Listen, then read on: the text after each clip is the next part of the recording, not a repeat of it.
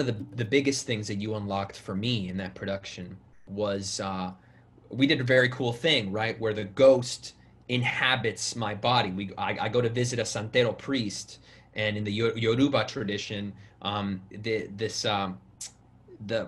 spirit of my father comes into my body, and so I had the opportunity to play my father yelling at me, and then morph into my own body, responding to that information.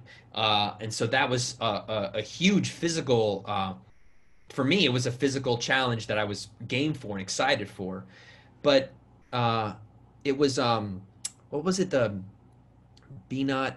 Do you remember? Do you remember the exact wording where it was the charge, the ghost's charge?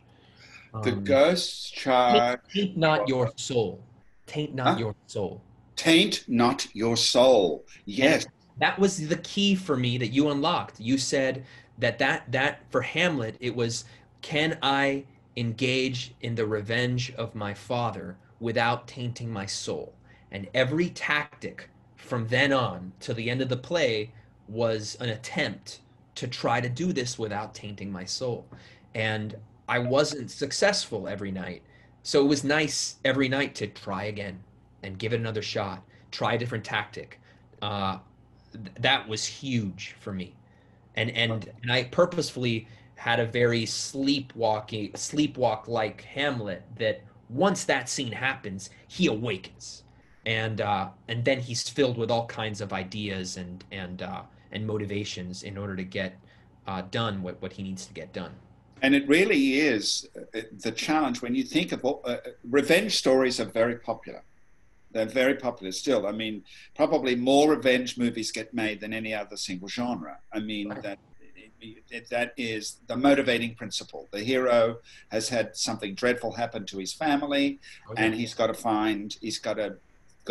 take revenge. But most of them don't actually wrestle with that problem. How do I do this without becoming the monster?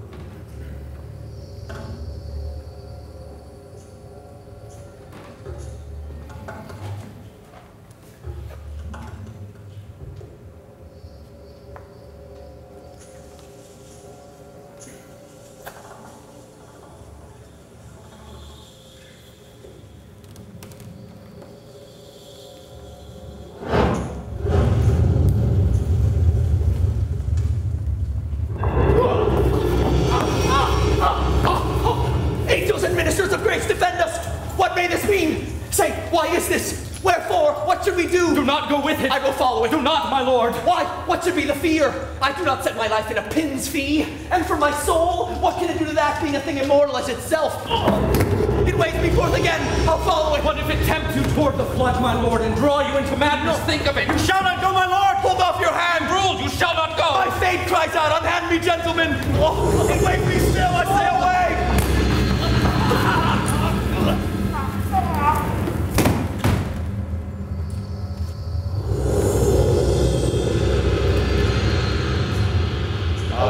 Father's spirit, doomed for a certain term to walk the night. If you didst ever your dear father love, revenge his foul and most unnatural murder. Murder most foul, as in the best it is, but this most foul, strange, and unnatural. It's given out that, sleeping in my orchard, a serpent stung me. But no, you noble youth, the serpent that did sting your father's life, now wears his crown. Oh, my prophetic soul, your uncle, with juice of cursed ebony in a vial, in the porches of mine ear, did pour the leprous distilment. My uncle? Aye, that incestuous, that adulterate beast, won to his shameful lust the will of my most seeming virtuous queen. Thus was I, sleeping by a brother's hand, of life, of crown, of queen at once dispatched, no reckoning made, but sent to my account with all my imperfections on my head. If you have nature in you, bear it not. But howsoever you pursue this act, taint not your mind, nor let your soul contrive against your mother aught. Leave her to heaven. Fare you well at once. Remember me.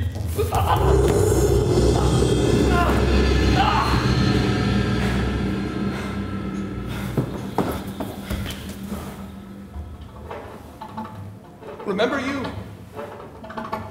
While memory holds a seat in this distracted globe, hold my heart. Oh, most pernicious woman.